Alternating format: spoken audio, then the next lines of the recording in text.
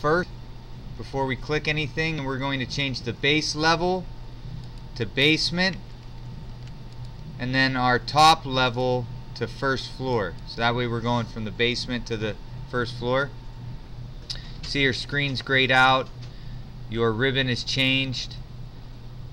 So what we're going to do is we're going to come down to about middle of the doorway. We're going to left click once. You can see it's starting to make the stairs. You want to go all the way to the end. So all the way past the stairs. It won't make any more, but you can go all the way to the end. You're going to left click and then hit the green check mark to accept. For some reason it puts it in backwards, so we're going to click on the stairs. Right next to the DN there's an arrow. We're going to hit that arrow so it flips the stairs, and now they're going down. Okay, so now we're going down the correct way. Pretty simple. We're going to add ceramic tile flooring in this bathroom right here. So to add flooring, you go to floor, and then in our properties there's a pull down menu. There's 3 pre-made, like finished ones, which are wood, joist ceramic tile, wood joist wood finish, and wood joist or wood truss carpet. So this is just the thickness of the floor. We can worry about that later, but just know that you have ceramic tile, wood, and carpet. So we're going to select the ceramic tile as our first option. And then over in the top right it's going to give you like a drawing option. So right now what is selected is the pick walls. So that icon should be selected for you. It should be the predetermined preset icon. We're going to change it to rectangle though. It's right here next to the line button. It's rectangle. So we're going to select that one, and what we're going to do is from the middle of our wall, see how I get the snap to turn on? I'm going to go from the middle of this wall. As I start to draw, you can see it's making this pink rectangle, and I'm going to go to the middle down here.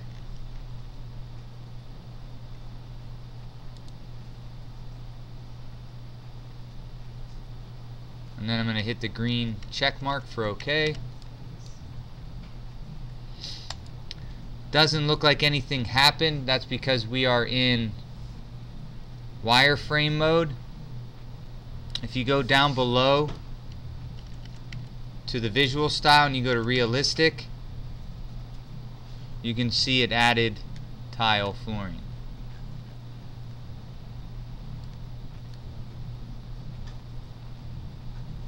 You can draw in this mode, or you could change it back to wireframe. I like to, or hidden line mode I should say, hidden line. I like being in hidden line for my purpose. Alright, next we're going to add carpet in the den right here. Carpet in the den. So we're going to go to the architecture tab, flooring.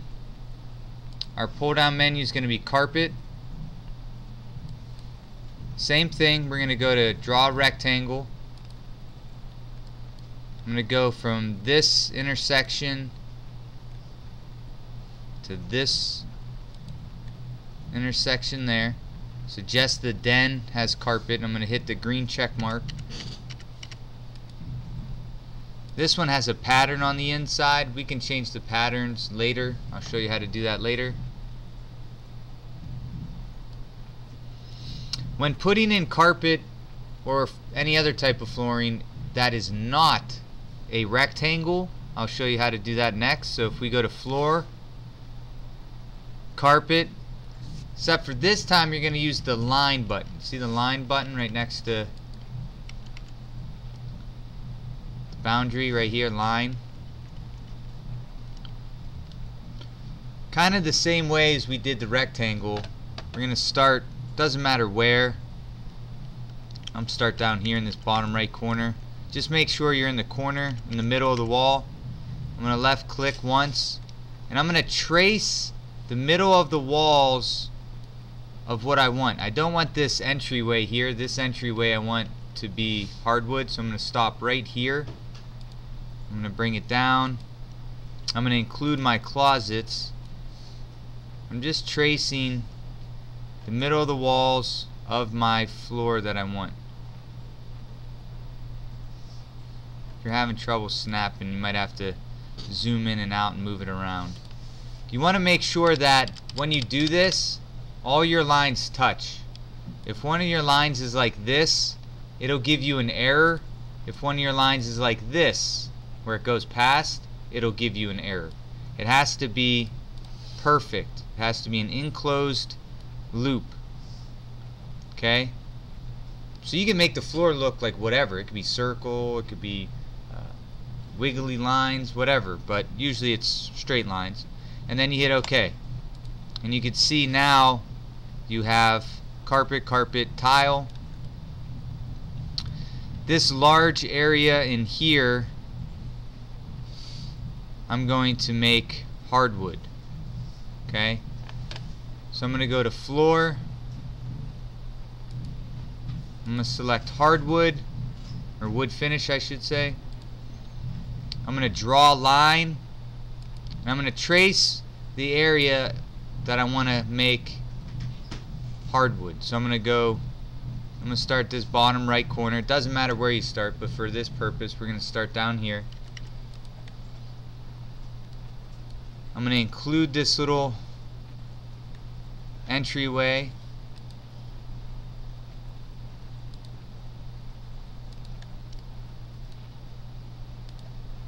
And I'm going to go up. For this purpose, I'm going to include the entryway and the pantry. So I'm going to go past the entryway. I'm going to go down. We'll actually include all of this entryway down here. So we'll go all the way down here to the closet. We'll go over, down,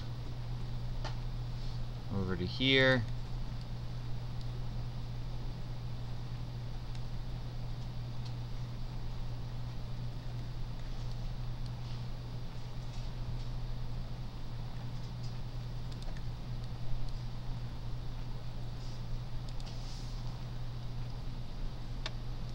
So my loop started here, goes up, includes this little area right here, comes up this way, over past these doors, so it includes all of that. So that way this over here, the bedrooms and closets will be carpet, and then this last bathroom right here will be tile. So once I have all of that, I can hit the green check mark. And if you get an error that says walls or floors overlap, we'll fix that in a second. But you can see that the floor went over top of our stairs. We could subtract that. So that's what we're going to work on next. If you click on your flooring,